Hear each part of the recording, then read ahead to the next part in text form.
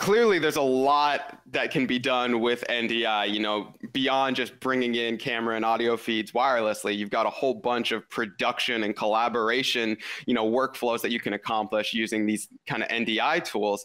And I know, you know, I'm not the most technical of folks, I'll be the first to admit, right? But what I do know is that there are, you know, a couple different spices of NDI. There's NDI and there's NDI HX, right? So I think another good kind of level set might be to break down what the differences are between NDI and NDI HX, why you would use one over the other, and what the limitations might be between one version of the protocol and the other. So when it comes to NDI, NDI HX is essentially a compressed NDI feed. And so depending on your network and your computer CPU and your GPU is really, that's what will determine how many NDI feeds you can bring in or which ones are best for you.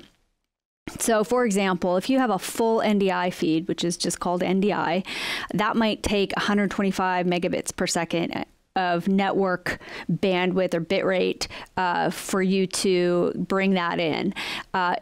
However, once it's in your computer, it's already decoded, so there's not a lot of decoding that's necessary on your computer. It will shift it over to from the CPU to the GPU, so it's going to be using both the CPU and GPU there. But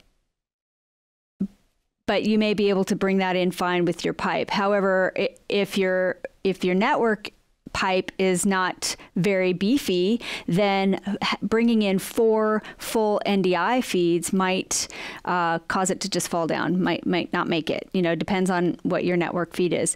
However, if you were to bring those in as HX feeds, now that is going to require some decoding on your computer to be able to bring those in. It will bring those compressed files or streams in, decode them, and bring them in. So that will take a lot more CPU and GPU processing. And so depending on your computer, you know, those might be coming in at 4 megabits per second, but the processing power that it will require to get those decoded and into your broadcast might cause your computer to go a little haywire or, you know, fall down. So really what you can expect is going to be dependent on your computer setup, your bandwidth, your processor, and your GPU. And you really should just test it. I recommend definitely testing it before any broadcast. Bring in as many feeds as you want to bring in during your broadcast during the test and see how it performs.